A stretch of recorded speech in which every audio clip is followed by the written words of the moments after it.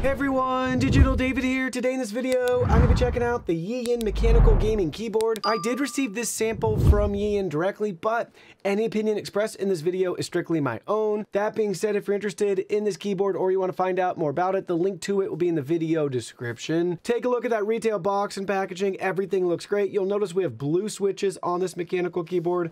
There's also RGB. It's Tenkeyless, so it's going to be smaller and more compact on your desk. Now let's go ahead, let's open it up and look at the contents. Looking for a secure and reliable way to access the internet? Look no further than ExpressVPN. Protect your personal information and browsing history from prying eyes. Act now and sign up for ExpressVPN today using our link in the description and receive an extra 3 months of service for free. Here are all the contents. First up, we have our product literature featuring our 1-year warranty information in multiple languages. Next, you'll see we have our user guide and manual right here, complete with our tech specs for the keyboard. Some key features, shortcuts as well, to walk through all the different controls for it. Next, you'll see we have some extra blue switches here. This is really thoughtful and great, as well as our key and keycap puller tools. So if we need to do any repair, swap anything out, we can do that right here. Let's give you a nice close-up of the switches. Good clicky sound. Not sure if you can hear that. Try to click it in the microphone. But nice blue switch here. See it from the back side. Plugs right into your keyboard. And then lastly, you'll see the keyboard itself. Let's go ahead, let's look at this in more detail. Here's a close-up of the keyboard. You'll notice the YEYIAN logo and branding right there. We have the Tenkeyless design, US layout.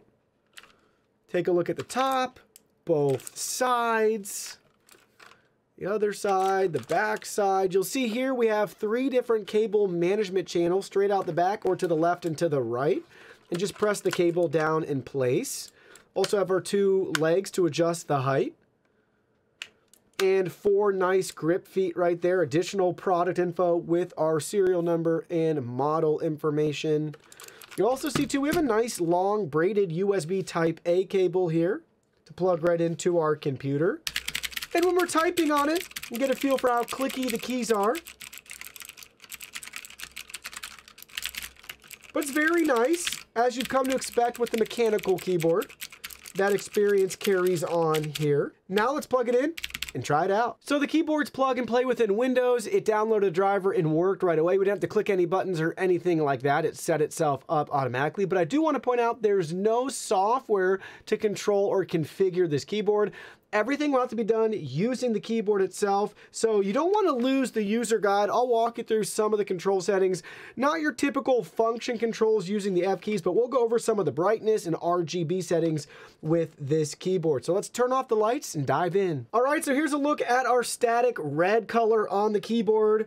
First tip and trick, you can use the function key and adjust the brightness. You have off, you have low, medium, and high for the brightness there. Then we can press function and SL, and you'll see now we have a new effect here. I like that one. Look at how cool that is. Function SL again, you'll see the effect.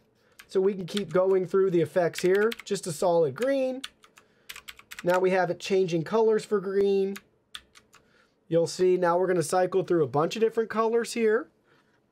Try to hold it up as we cycle through them. Looks really nice. Let's go to our next one. Ooh, that's cool.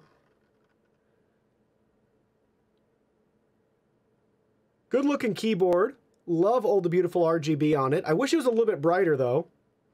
I don't think my camera does a good job capturing it. It's decently bright. That's a cool effect. So basically you can pick and choose your effect here.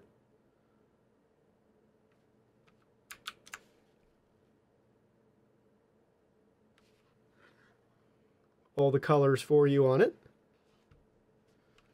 It's got a good range. Fun effects. It's going to snake back and forth. And then you'll see, oh, that's cool. I like it. I like it.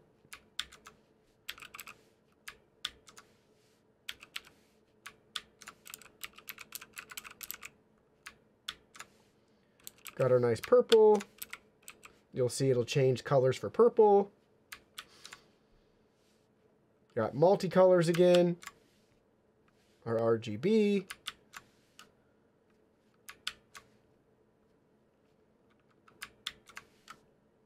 We've seen these before. Don't have our red again though. Got our green.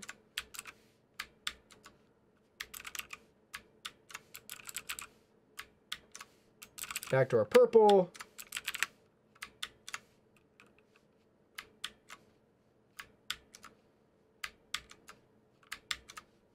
So you get the idea here with what effects we have. It just seems like we can go through a bunch. We're back to some of our reds there, and there's the solid red again. So a fair amount of effects that you can pick and choose from with the keyboard just using the shortcuts on the keyboard itself. And if you don't want to change effects, you can actually cycle through individual colors right here, holding down these two keys. So our function and the key labeled 7C, and you'll see now we'll flip through all the different static colors here. And they look really nice. We'll do a quick little cycle through. But pretty simple to use some of these keys to change the RGB settings. And lastly, when you're going through the different lighting effects here, let's just turn on this one. We can hold down the function in the left and right arrow keys to slow everything down, or we can speed it up.